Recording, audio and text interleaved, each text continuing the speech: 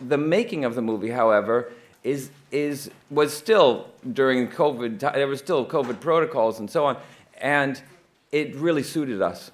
It worked very well from my point of view. I love for us to form a troupe and stay together, and you sit at a long table and have dinner. And we worked in a large. Our set was enormous in a way. I mean, it was a desert.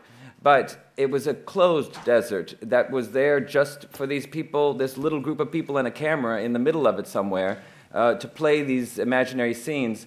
It actually, I think, in a way, is almost like it's kind of more like doing theater, because you have the whole tangible space, and it's not, you don't have it's not this familiar process of, being on a sound stage and, going back to your trailer and all this downtime, and then, all that stuff that just eats up the momentum, which is just part of the process. There's not much you can do about it. Somehow Wes has avoided that.